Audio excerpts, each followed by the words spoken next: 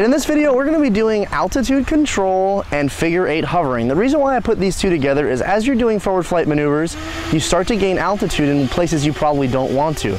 Now, if you have a quad that with a pressure sensor on board, like a Chroma or any other camera drone, this kind of functionality is already built in. But with any other normal quad, you can control the altitude just like I am right now. So altitude control, pick a height. If it's 3 feet, 5 feet, whatever it is, pick an altitude and then go ahead and start your figure eight. So I'm using these cones as a reference, but I'm going to go out and to the left, banking around. I'm giving rudder while I'm giving forward elevator all the time, then a little aileron to make my turns. A little bit of rudder, a little bit of aileron, a little bit of forward elevator to make this turn again. More rudder here at the middle and back to center. Now again, you can do this in different ways. You can do it backwards. So I'll come back and now I'm opposite rudder, opposite aileron, and I'm just going to slowly make this figure eight.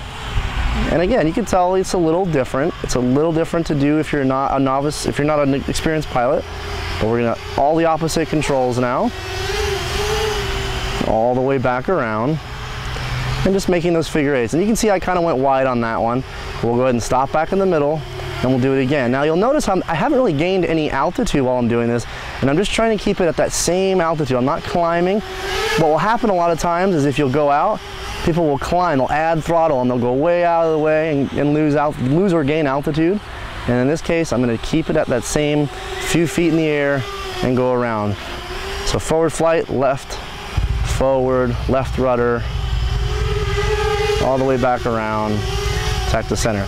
You can do any other type of maneuvers. You can try, squares, you can try figure eights, anything to keep you doing forward flight. You can even try funnels, where you just slowly spin around in a circle to learn what each orientation does. And again, I'm in a wide open area here, maintaining my altitude and trying that figure eight.